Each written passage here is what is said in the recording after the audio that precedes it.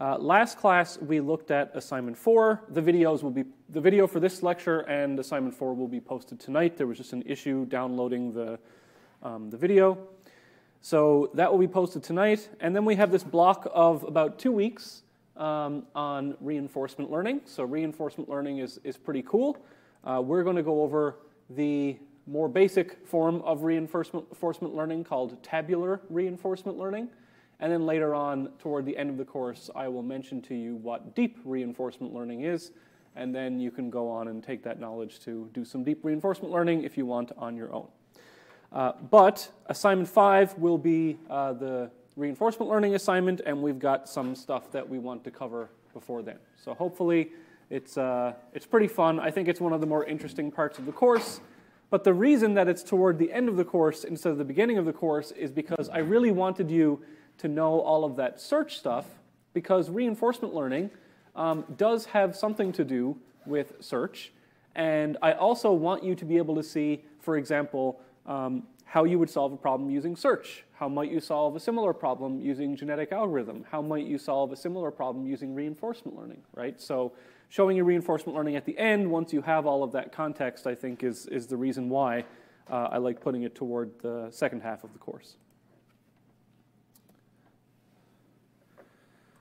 So let's get started. Lecture number 13. This is a very high-level introduction to reinforcement learning. And this is a very good lecture for questions for the exam because it is basically just a bunch of definitions. And of course, we need to know definitions of things on the exam. The textbook that I have listed for the reinforcement learning section of the course, it is completely optional. However, it's free online. And it is by far way ahead of the second best textbook I've ever read. So this textbook is excellent. And if you ever have any want to know more about the topic of reinforcement learning, or if it comes time for the exam and you're like, I don't quite get that, I would recommend reading the appropriate chapter of the textbook. Now, that being said, any question on the exam will be from the slides. Okay? I'm not going to go into all the extra stuff in the textbook, but you will certainly have a more deeper understanding for the exam if you do read the appropriate sections in the textbook. So please, by all means, have a look at that textbook and follow along. It's really excellent. It is like plain old English. You can read it without having to do any math, and it gives very good explanations of a bunch of topics and way more in depth than I'm going to go into in the lectures. So what is reinforcement learning? Reinforcement learning is a sub-area of the topic of machine learning. And it is inspired by natural systems and psychology, and it learns via interaction with the environment. And so it is very biological and psychologically inspired in terms of how it actually goes about learning. And in reinforcement learning, what happens is very, very similar to how we learn in real life. Now, I'm not going to say that our brains actually implement this reinforcement learning. I don't want to be as bold as to say that, but it is quite intuitively similar to that. So the way that reinforcement learning works is that you have an agent in an environment, and the agent is going to take some actions, and then based on the actions they perform, they receive rewards. And so if you have a good action, whatever that means, you receive a positive reward, and if you have a bad action, you receive a negative reward. So I'm sure everyone in here has been burned physically at some point in your life. You know, you're not supposed to play with matches, you're not supposed to go near the stove. I've burned myself a number of times. What do you learn when you burn yourself? That didn't feel good. I probably shouldn't do that again. And so what happens, at least with humans, we have some belief system, right? And at some point, we don't know that fire bad, right? And then you touch fire, and then you know fire bad. And so you don't touch fire again. And so that's the same type of learning that's going on here. So you may have a belief of 0 about something. It's neutral. Then you eat a piece of candy, and it's like, oh my God, that's the best thing I've ever eaten. So candy's like now 1,000 instead of 0. But then you get to my age, and you're like, I shouldn't have eaten all that candy, right? And so not only immediate rewards that you're looking at, but we'll talk about this near the end, but the long-term effects of rewards in an environment. And so the goal of a reinforcement learning agent is to maximize rewards. So I want to make sure that I'm doing the things in the environment that get me my rewards. And what we will do in order to solve a particular problem with reinforcement learning is we will structure the rewards that we get to meet the goal of that problem, right? So for example, if I want to solve a maze in the least amount of time as possible or do some pathfinding, then I'm going to have a negative reward. Because by maximizing a negative reward, I'm going to end up getting the shortest path. Okay, so everything in reinforcement learning is in terms of these goals. So when I say machine learning is a very, very large topic, and if you speak to a lot of people these days, they pretty much think that AI is machine learning, or machine learning is AI. Machine learning is a very large subset of the field of AI, but as we've seen in this course so far, there are things that are not what we would consider learning or machine learning, right? So if you're doing an exhaustive search, like a breadth-first search or depth-first search or A*, we do not consider that to be learning because we don't have a belief that we think of this thing at one point and then after some training we think another thing. It's just, hey, try everything and pick the best thing. But machine learning essentially has some belief about the world, and then you encounter the world somehow or you get some samples, and then you update your belief about that thing. So it's not evolution, right, in terms of what we talked about in 2 lectures ago with genetic algorithms. That's evolution, right, where we create offspring, and then those offspring get mutated, and maybe they're better, maybe they're not. This is a single agent learning over time. So within machine learning, there are a few popular categories. One is unsupervised learning.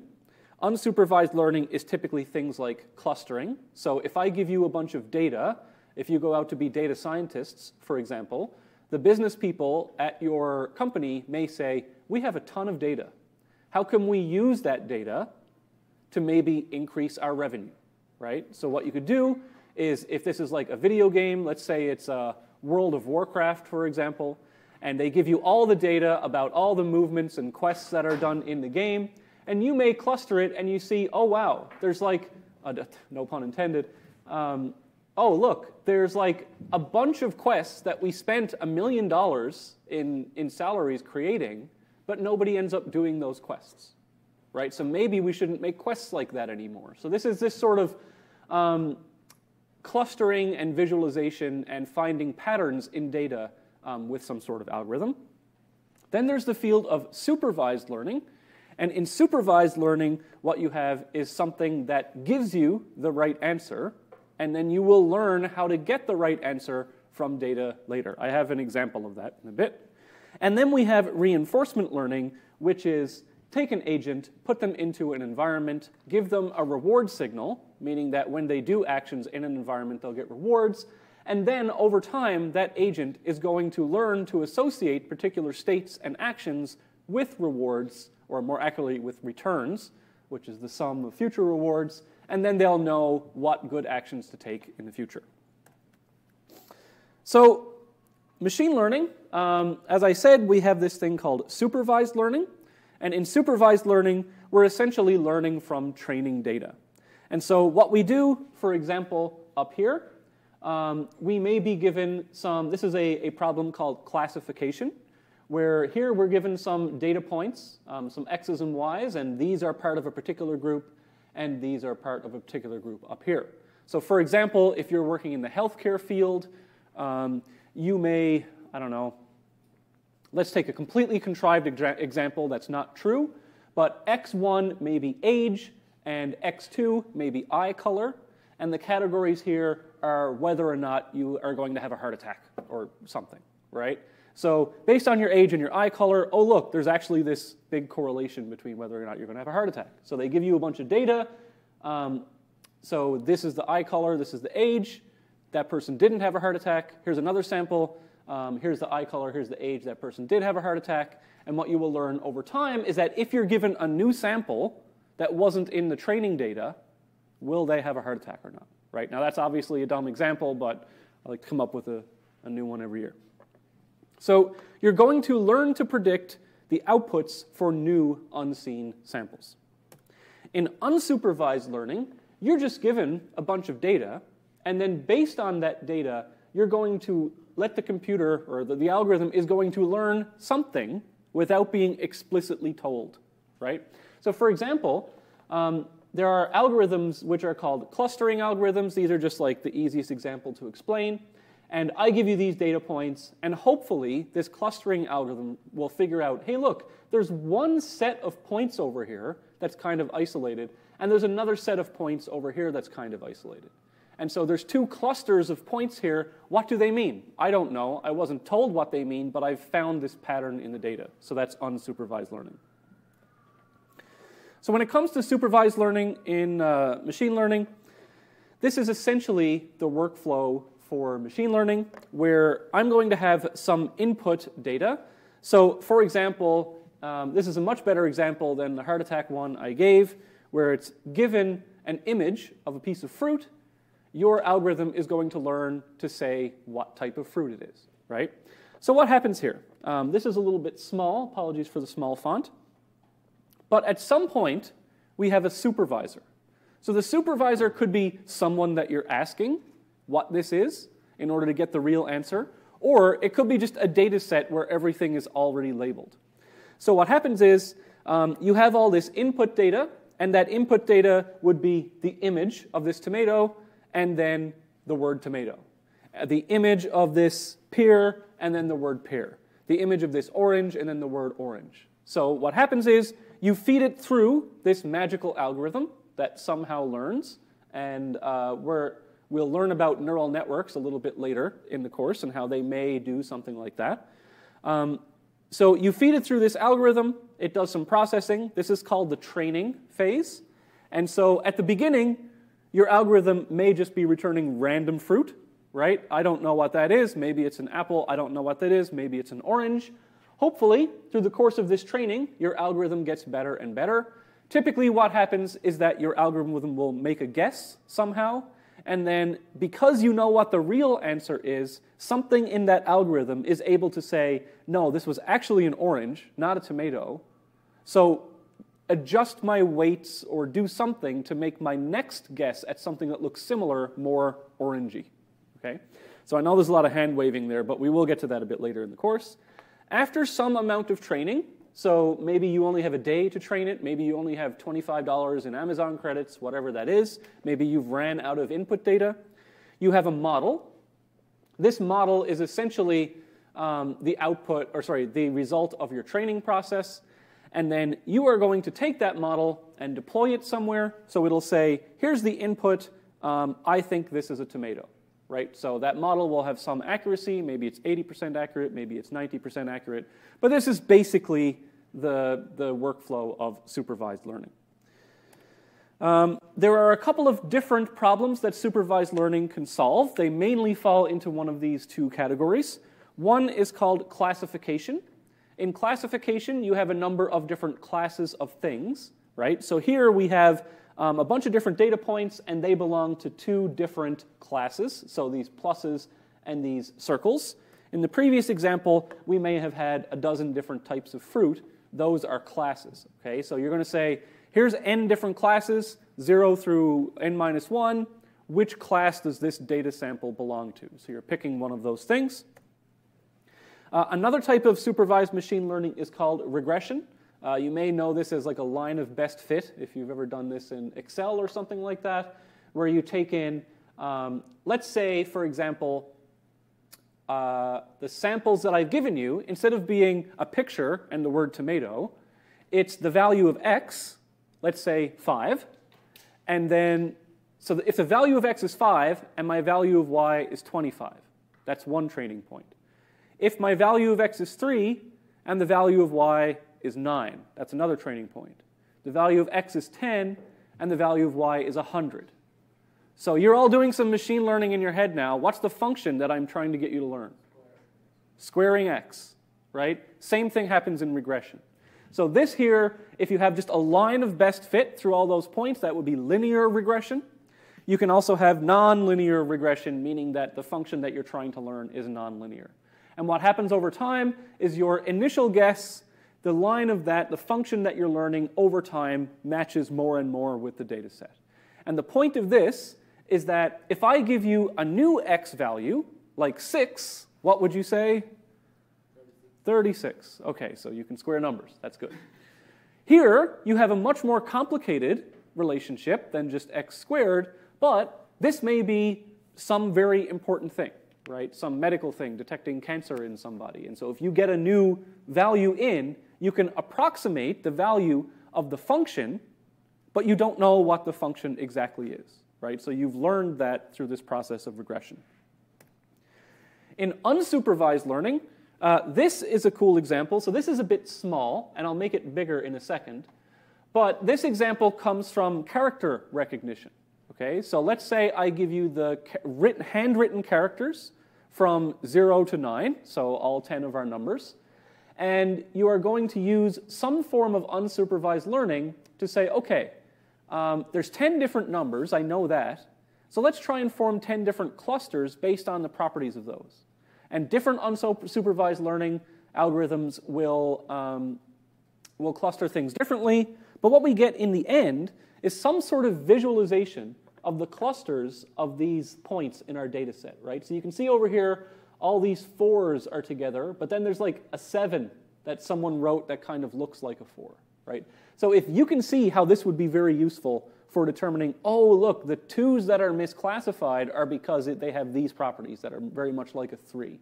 Or you can see a bunch of 4s in with the 9s because they're kind of similarly written, right? So unsupervised learning is this sort of magical algorithm that is able to take data and classify it somehow. If you want to know more about that, take the machine learning course. We're not going to go into any particular unsupervised learning algorithms in this class. So that's supervised learning and unsupervised learning and the type of problems that they work on. Now, what about reinforcement learning? So reinforcement learning is not a single algorithm, right? So reinforcement learning is not like A* or BFS. It's more like search in general, where there's like a process going on in order to solve a problem, okay? So reinforcement learning is more of a problem specification. In order to be able to apply the principles of reinforcement learning to a problem, your problem has to be specified in a very specific way.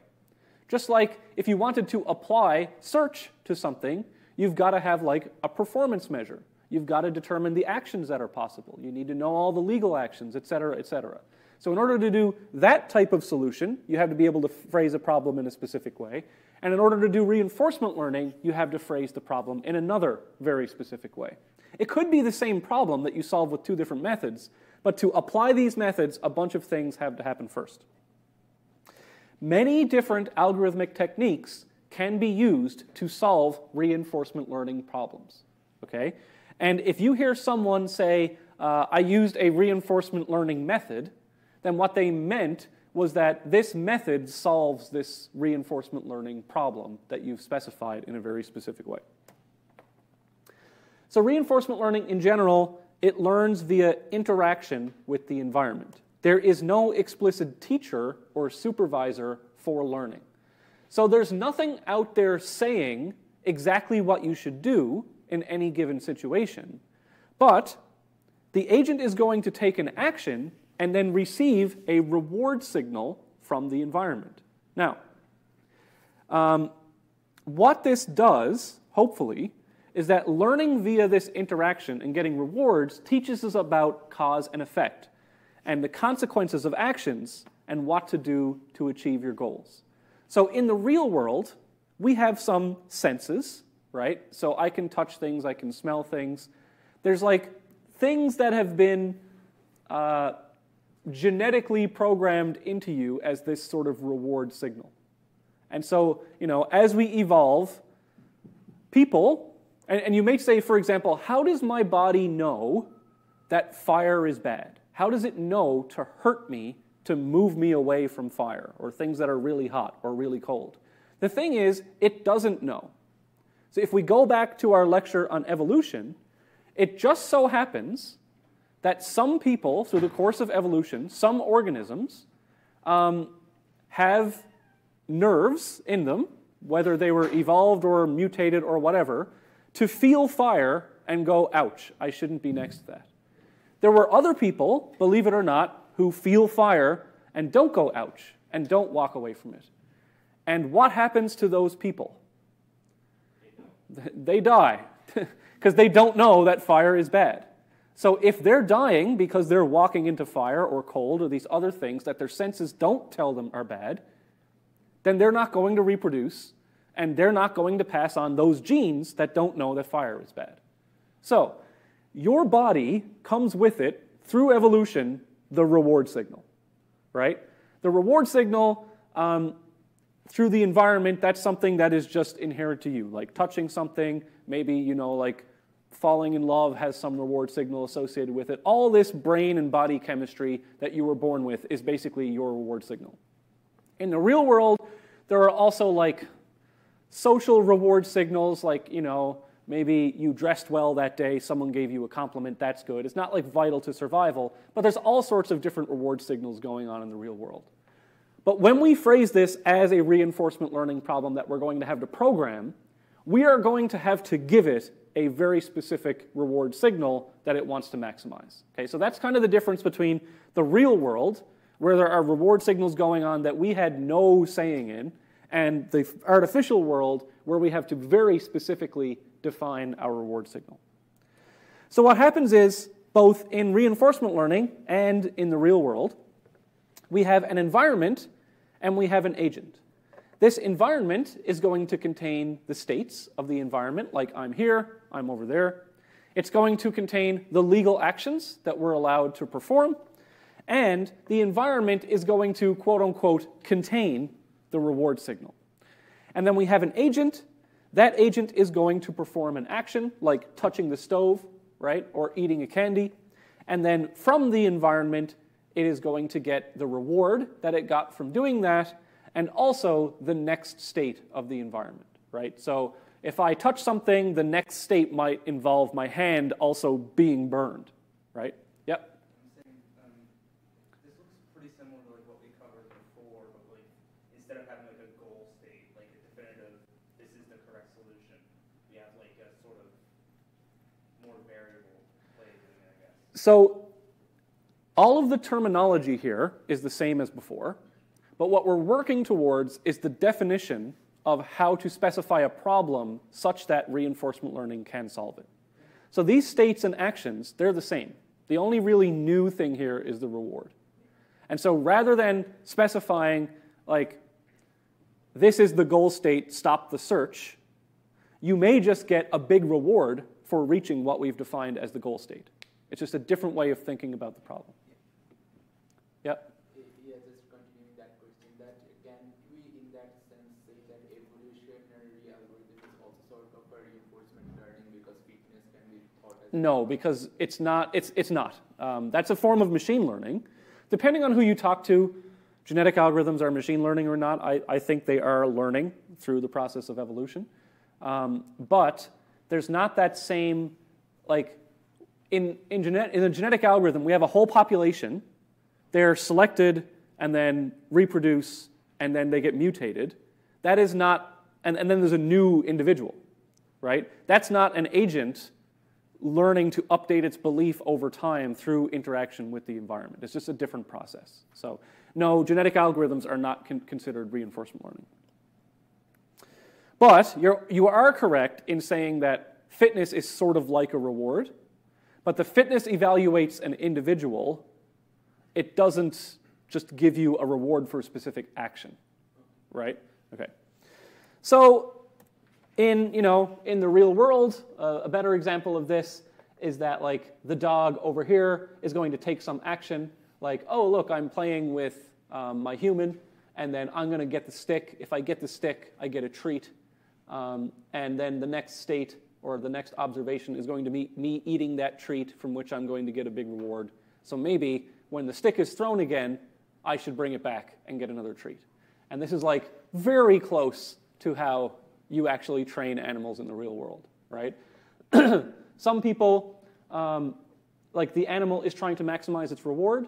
So what some people do is when the animal does something that it doesn't want to happen.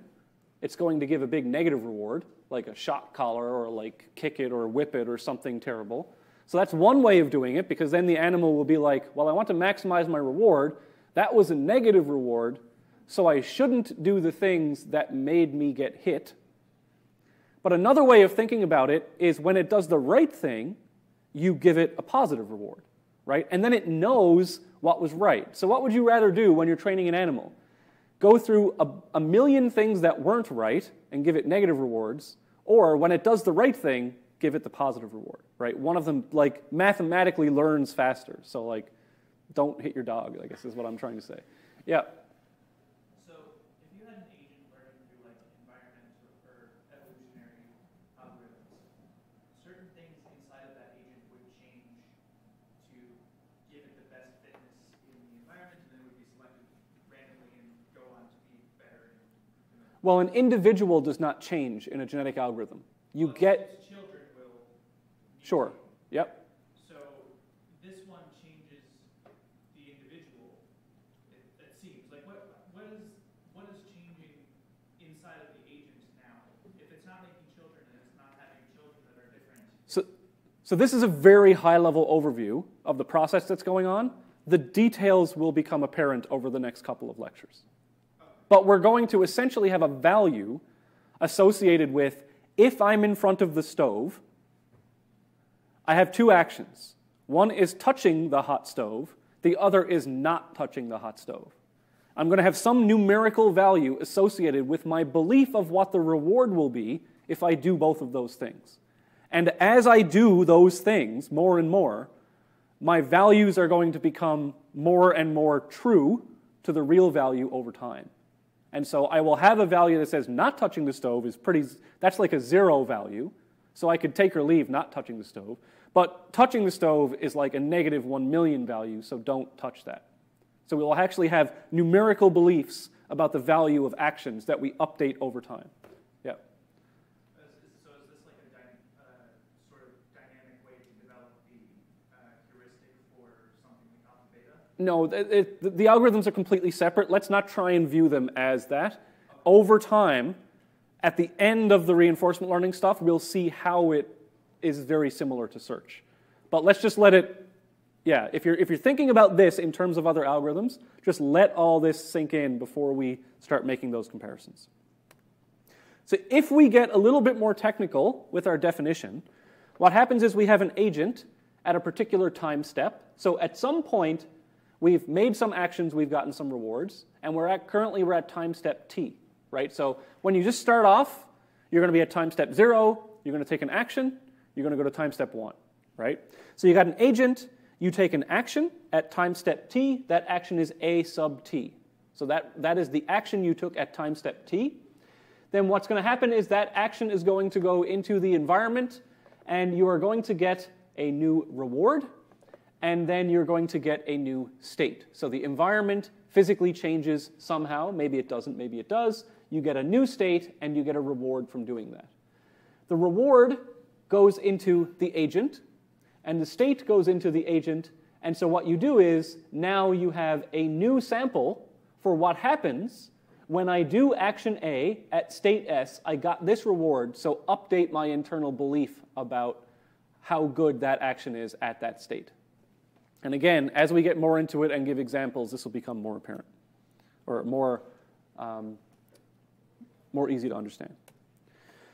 So the agent and environment are going to act in discrete time steps. So as we are learning, we have to define some sort of time steps, t equals 0, 1, 2, 3. So if we do have a robot, for example, in the real world, well, that's kind of a continuous time environment, right? Whether or not the universe acts in discrete time steps, we don't know yet. But what we're going to have to do is do something like, okay, if we have a real robot in a real environment, let's say that my time steps are every half a second, or every 2 seconds, or something like that. We have to break it down into these discrete time steps. And so the agent observes a state at time step t, and that state, S sub t, is going to be within the set of all possible states that exist in the environment. The agent produces an action at step t, that is A sub t, and that exists in the capital A set of all actions that are legal at S sub t. That's what this means. The environment gets a resulting reward, so that is RT plus 1, which exists in the set of all possible rewards. Typically, that's the real numbers. We transition to the next state, which is ST plus 1, which also exists in the set of all states. And what we get in the book is this cool little diagram down here, where we are at a state, we take an action, we get a reward, then we're at the next state, we take the next action, we get a new reward, then we're at another state, an action, reward, state, action, reward, state, action, reward, state, action, reward. That's what happens in reinforcement learning. So an example of this, in a video game, you have some agent that you want to play a game. It's going to take an action. That action is going to update the environment. We're going to get a, geez, this is a pretty quick animation. We're going to get a new state and a new reward, and we'll be like, oh, jumping on that Goomba gave me points. Maybe I want points. That's good or bad. So the reinforcement learning workflow, in a nutshell, if you want to use reinforcement learning at work or for your research or whatever, is you will have an environment that you're going to act in. You will have a reward that you're going to assign to actions at particular states.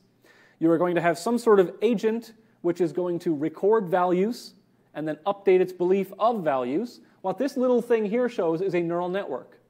So you could use a neural network to store those values. We are going to not be using neural networks. We're just going to be using numbers that we update over time. I'll show you how that works. Then you do some training. So the training phase in reinforcement learning is just, okay, let my mouse run around the maze, or let my baby run around and touch hot things, or whatever the training phase is. And we're going to update our beliefs here until we get our policy or our model, and then we will deploy that model once it has learned to our satisfaction. So let's look at an example of a reinforcement learning problem. That's a very standard example in reinforcement learning, and the book goes into this example in more detail. So this is called the cart pole problem, and the problem here is to balance the pole on the moving base as long as possible. So it's just like you have, something that you're trying to balance like this. You're trying to keep it balanced for as long as possible.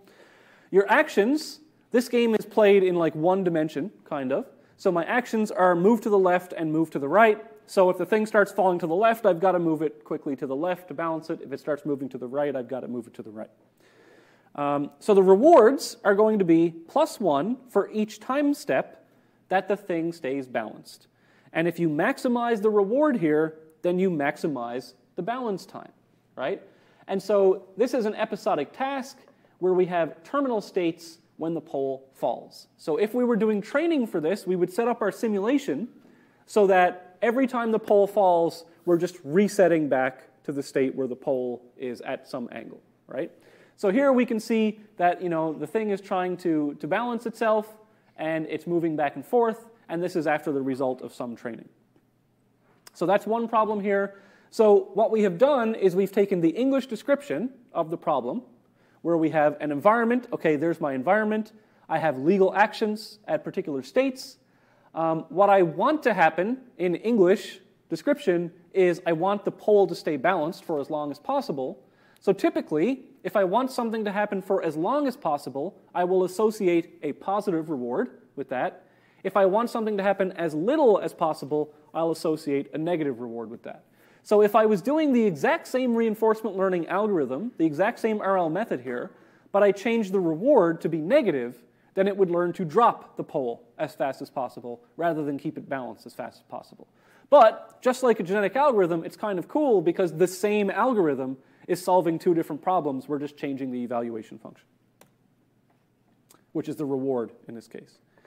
This is another example. This is the mountain car problem. And so the mountain car problem, your little car here starts at the bottom of this valley. And the rules and physics of the environment are set up so that I can't just press the gas and escape. So my car's engine is not powerful enough to just escape the valley.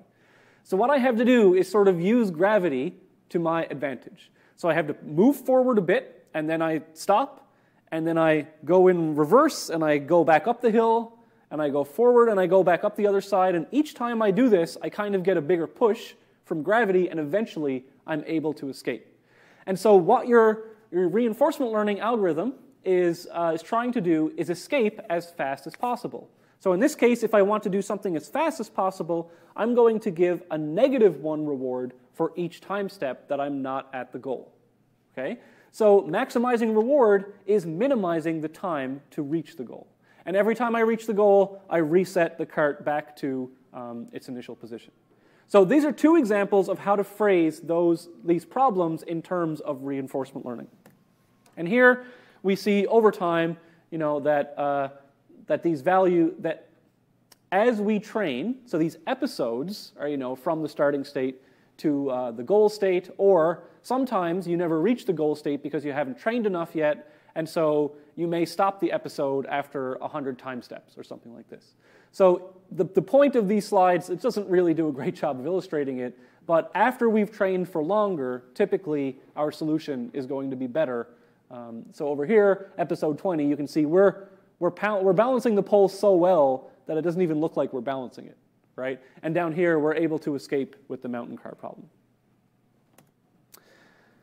So now that we've seen some examples, the elements of reinforcement learning problems that would make a really good exam question would be the agent, the environment, a policy, which we're going to talk about in a little bit, the reward function, which we now know what that is, the value function, which we'll talk about more and more as time goes on through the lectures, and optionally, we have a model of the environment.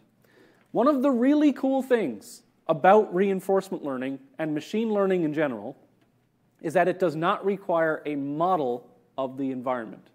What do I mean by that?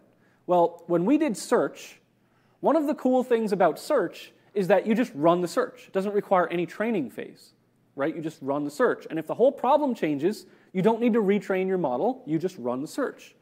But the problem with search is you need to be able to search down the search tree, creating new states, backing up states, right? So with search, you need a model of the environment, right? If you don't know how to transition from one state to another in the environment exactly and put that into your search algorithm, you can't use search. So for example, if I wanted to play StarCraft with a search algorithm, I would need to have the source code of the StarCraft engine. Machine learning does not need a model. It can have a model, and you can probably speed up your training if you do have a model. But right here, for example, in the mountain car problem, reinforcement learning doesn't need to know anything about gravity. It just needs to know when I'm at this state of the environment and I'm about to start going down, I should press the gas, because that ends up maximizing my reward. The child doesn't need to know about thermodynamics in order to know that touching the stove is bad. It just knows that it got a negative reward, so it won't do it again, right? So you do not need a model of the environment to do machine learning, and especially in reinforcement learning. The policy. What is the policy in reinforcement learning? The policy is a mapping from states of the environment to action taken at those states. So basically, if I'm at this state, do this action. That is literally what the policy is. So that might be a simple lookup table. So if we can index our state in a table, like in assignment 2, for example, if I'm at state XY, we could look up in a grid and it'll say move left. So that's a policy. Or it could be a very complex calculation like a neural network, right? The input to the neural network could be the X and Y location of where I am, and the output might be the action that I should perform. And the policy is really the core of a reinforcement learning agent because it defines the behavior, okay? And so it may be deterministic, it may also be stochastic. So a policy in reinforcement learning may say, half the time do this, half the time do this other thing. Here's an example. So a policy in reinforcement learning is typically represented by the symbol pi, okay? So the policy at a time step t is pi sub t. The policy maps from the states of an environment to the probability of taking an action at that state. So the definition here is that pi sub t, our policy at time step t, for taking an action at a given state. So pi sub t of SA, that is the probability that an action gets taken, AT equals A, when state ST equals S. So it basically says, if I have a state and I have an action, my policy will store the probability that I should take that action at that state, at that time step. So that's what that means. Reinforcement learning methods specify how an agent changes its policy over time as it learns. So different RL algorithms that you apply to RL problems will change, for example, how the policy is stored. Maybe it's in a table. Maybe it's in a function. Maybe it's in a neural net. Maybe it's in a file, right? How those values get updated. How do we actually, if we saw something was hot, how do we change that value? That's what different algorithms have different ways of updating that policy. So the agent's goal is to form a policy that gets as much reward as it can over time. So another example of a policy that I've already showed. So this is assignment 5 in the class. And this is the agent right here. It's in a grid world. The white squares it can move around in. The darker squares are walls that it cannot move through. And it's trying to get to any one of these green squares. So this is a policy which essentially says, what direction should I go in to get to the nearest green square? Okay, so for example, right here, it says go to the right. And you can follow the policy because it's a nice cherry-picked example of a visual policy, a policy that we can visualize. So it says to get from here to the nearest green square, go down, and then to the left. Here it says go literally in any direction. Why? Because if we go in any direction, we're actually going the same distance towards one of the green ones. So if we go here, for example, now, well, this is down and to the left, so I could either go left or down, and so we would choose one with 50-50 probability. So this is another example of a policy, and I believe I've already showed this in the class, but this is the example of the policy table for blackjack, right? So in blackjack, the game, if I have these cards over here, and the dealer has these cards over here, then I should take this action. And so for this example here, and for this example here, for this example and this example, you see how these are stored in a table? So the states are indices into that table. So because the problem is small enough, like for example, I couldn't represent all the possible states of chess or Go in a table. We don't have enough memory to do that, right? So if we can store in a few megabytes, or I guess a few gigabytes, the table of all the possible game states, then since we can look it up in a table, this is called a tabular policy. And that is tabular reinforcement learning. So in this course and our assignment, we're going to be doing tabular reinforcement learning because the problems will be small enough to fit in memory like this. But there are other forms of reinforcement learning that use different representations, but the problems are so big that you can no longer store a table. Okay. So, yep. In the 2 slides back, is distance being considered here, or is it like any direction that leads to the green square? Let's not worry about that because there's different ways that you could formulate it. But here, it's just the least amount of movements, we'll say. The least amount of movement? Yes, the least amount of actions. So this will be assignment 5. You'll get sick of that, so we'll come back to this particular problem. But it just shows you what a policy is. So the important part there is that if I'm in a particular state, here's what I should do. The context of that, we'll get to that once we get to assignment 5. Next is a reward function. The reward function is defined by the goal in the reinforcement learning problem. And so it maps each perceived state, or more specifically, each state action pair. So if I'm in this state and I take this action, it maps that to a single number, and that number is the reward. Rewards come from the environment, not the agent. So this is very, very important. The agent cannot decide what its reward is, because if it could, it would just say, I get all the reward all the time. So the important part here is that the environment sort of decides on the reward, right? If I touch the hot stove, that's because I didn't decide that that was a good thing to do. It's just that, like, the environment or my nerves told me that that was a good or bad thing to do. There's another definition here, which is the return. The return is the sum of future rewards in this episode. So yes, it is often good to take the immediately good thing, but let's say that I'm in a particular location and step 1 is eating a piece of candy and step 2 is walking off a cliff. That's probably not my desired action, is to take that piece of candy, right? Because we're talking about the long-term return, which is the sum of the future rewards. So if getting a positive reward is immediately followed by a ton of negative reward, maybe we don't want that particular positive reward. And we'll talk about how we deal with that a bit later.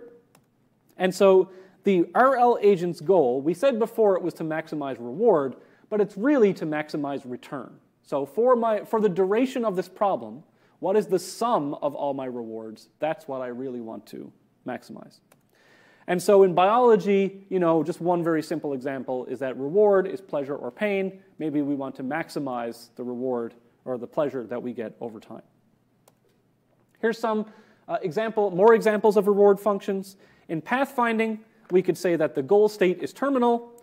Non-goal states have a -1 reward.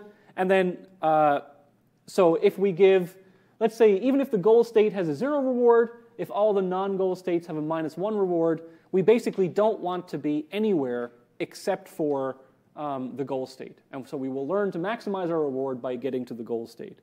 So, if you've ever seen Rick and Morty, like the blue Meeseeks character, like it doesn't want to exist, right? So existence is pain. And when we're trying to minimize the distance, then existence is pain. We want to get to the rewards or the goal state as fast as possible. In blackjack, for example, or other card games or board games, if you reach a state where you are winning, that's a positive reward. If you reach a state where you're losing, that's a negative reward.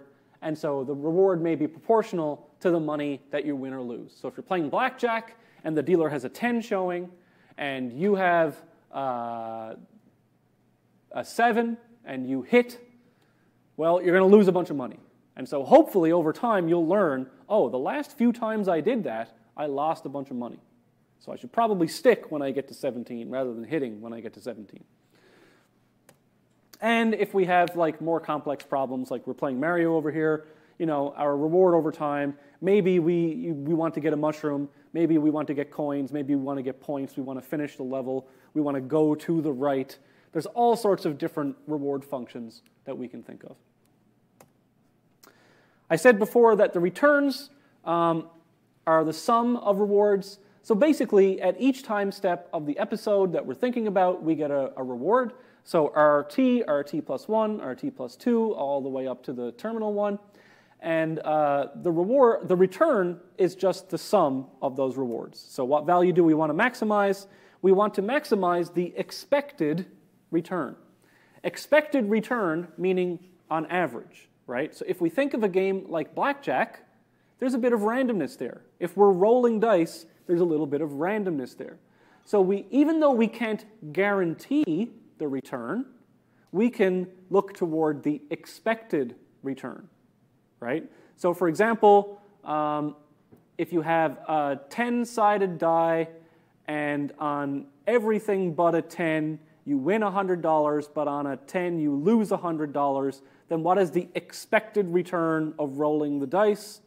$90, right? Because you got 9 of them that give you 100 and 1 of them that give you minus 100. So if you do it 1,000,000 times, you'll be up $90 per roll on average. So that's the expected return. And this is another cool thing, is that reinforcement learning deals with randomness too. Imagine you were doing assignment 2, but let's say that whenever you moved left, you had a 10% chance to be teleported to the right instead. How do we deal with that with A star? We can't, right? So, we could, but it's really complicated. But reinforcement learning, even if half the time we touch a stove, it's really hot, we still learn that you probably shouldn't touch the stove. So it's cool. It deals with randomness as well.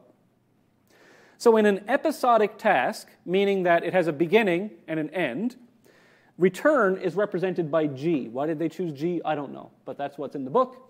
So G of T is RT plus 1 plus ... all the way up to the terminal state, where T is the final step at a terminal state. So we sum up all the rewards that we got, and that was essentially how good the episode was. And so an optimal policy, pi star, that's the optimal policy, maximizes the expected return. All right, now we have a value function. This is really get into the mathematics of how RL starts to work. So the rewards are what are immediately good. The value function indicates what may be eventually good or bad on expectation. So the value of a state, or a state-action pair, is the total amount of reward an agent can expect to accumulate in the future given that it is currently in this state. And so values determine long-term desirability. So if a reward is immediate pleasure or pain, value is sort of how pleased or displeased I am to be at that state. And we're going to seek actions at states that have the highest value because they will bring the highest eventual return. Value is harder to determine than reward, so we must calculate and estimate them. And our policy should ideally take us toward high-valued actions. So what does this mean? Well, let's say, I don't know, I've got this table here, and I've got to keep moving in whatever direction that I choose, okay? So 3 steps down that way, there might be a cake. That table is going to hurt me when I walk into it, or maybe it's lava or something like that. So if I choose, maybe there's a candy at step 1, that's a good reward, right? So I take the candy, now I'm here, but I have to go into the lava, and that sucks. So back here at this state, the reward from taking this action is really high, because the next thing is a piece of candy. But the value of being that state has to take into account what will eventually happen at that state. And if I go this direction from this state, well, eventually I'll fall into lava. And all the candy in the world doesn't matter. Okay? So value somehow has calculated on expectation, if I'm at this state and I take this action, what's going to happen down the road for the rest of the episode, not just immediately. So there's a big difference between value and reward, and that's an important distinction. So here's a value function example. For pathfinding, a non-goal state on the best path to the goal has high desirability and a high value. And so actions taking us on this path have a high value. In blackjack, me having 20 with the dealer showing a 6 has a high probability of me winning, so it has a high value. So this is an example, a stochastic example, where we have randomness, right? If I have 20 and the dealer has a 6, the rules of blackjack state that the dealer has to bet, or they have to hit, right?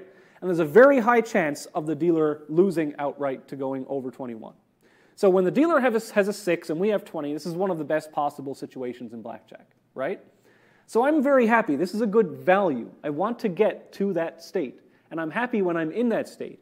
But even though it has a high value, we still could get incredibly unlucky, and the dealer could, okay, it has a 6, it flips over a 10, and then a 5, and it gets 21. Just because in that particular episode the reward was negative because we got unlucky doesn't mean that most of the time we're still very happy to be in this state. So that's the difference between reward, we got unlucky this time, and value, which is that if we did this 1,000,000 times, I'm going to be way up. My expected value is very high. Last thing we talked about was a model of the environment. So let's say, for example, we want to guide around a robot in a real-world environment. A model of that environment might be a robotic simulation of that environment, right? Where I've written a program that simulates the physics, etc. So if I wanted to apply search to a robot, I would have to have a model that says, if I move left, what's the resulting state from moving left? I need to know that because I need to be able to plan my path. But reinforcement learning doesn't need to know that. All it needs to know that when I was in that state and I did an action, what was the reward that I got? So a model of the environment is going to mimic the behavior of an environment. So for example, given a state and an action, the model is going to either give us or attempt to predict the next state. And so models are used for these planning type of algorithms. We need a model to do A star. We need a model to do minimax and alpha beta. That's a downside of a search algorithm. We need a model. It is not necessary for reinforcement learning in general, but it is often used in games. So for example, you don't need a model to learn how to play chess with reinforcement learning. You could just observe a bunch of games, right? But what happens when you run out of games to observe? Well, it would be nice if we could generate and play against ourselves and learn with reinforcement learning if we had a model of the game of chess. That would be great. It would help us, but it's not necessary. Okay? So even though models are generally not necessary for reinforcement learning, you can still use them to speed up the learning process and the training process. And the last thing that I'll say here to end this lecture is that we will see in reinforcement learning, and we basically have a whole lecture on this concept of exploration versus exploitation. And this is one of the main challenges in reinforcement learning, and also one of the main challenges in life, in my opinion.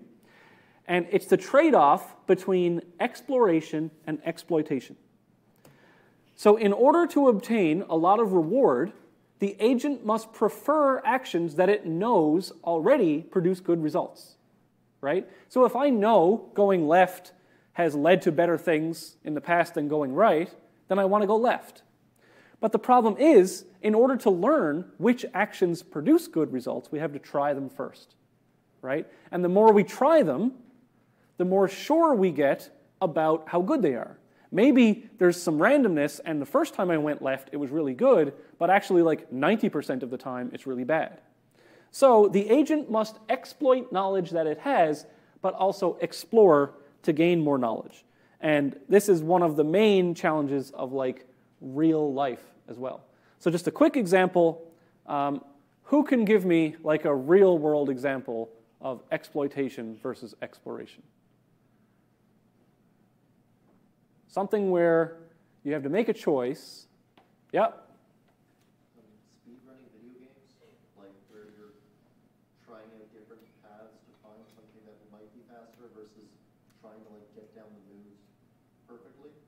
Yep. I think there's much simpler examples. I'm going to see if someone can guess the example that I have on the slide. But that's true, right? In order to know what path to take, you have to have tried the path before. Yep. Deciding your major? Yes. Explain. Like you need to take courses Yep. to figure out what you want to study. Yeah. So it's kind of like, I'm not sure what I want to do. I kind of have an idea, but in order to know what I like, I need to try it first, right? Did you have a? Deciding to move, maybe. Okay. Explain. So like, you know that the place you're currently living is good, but another place would be better, but you don't know until you move there. Yep, that's a great example. How about literally something that every one of us does multiple times per day? Yep.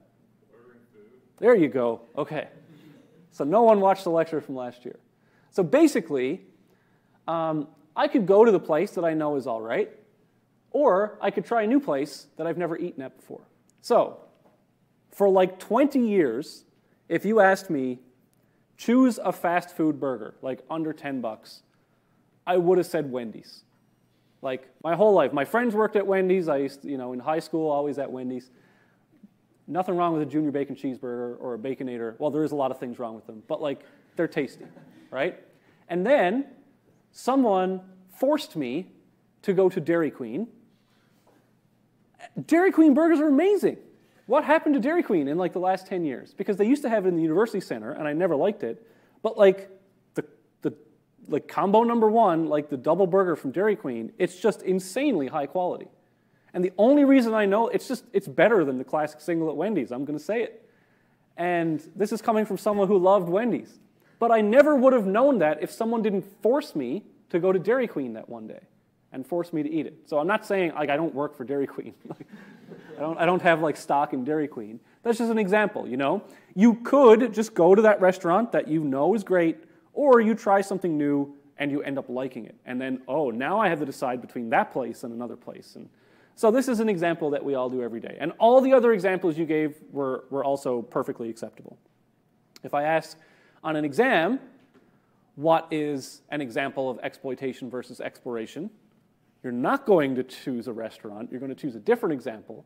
But you're going to have to explain why, right? Because I think, you know, I have some knowledge about these things. Therefore, I like to do that. My brother told me computer science is great.